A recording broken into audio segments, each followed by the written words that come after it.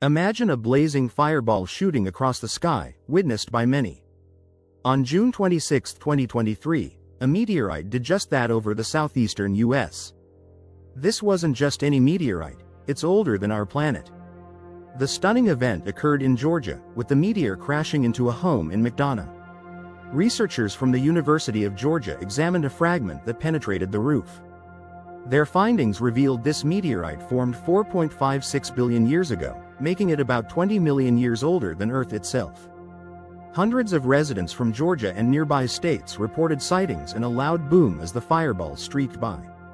It traveled at an incredible speed of at least 1 kilometer per second before decreasing in size.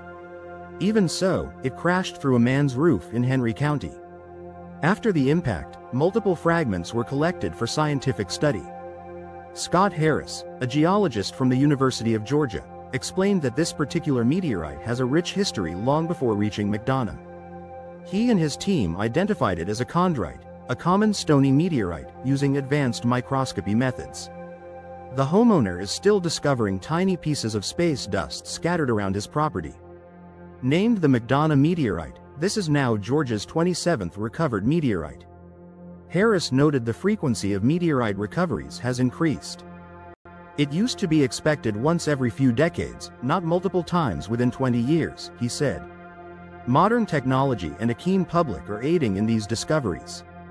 As Harris prepares to publish his research on the composition and speed of this meteorite, he emphasizes the importance of understanding these celestial objects. One day, something large could hit and create a catastrophic situation.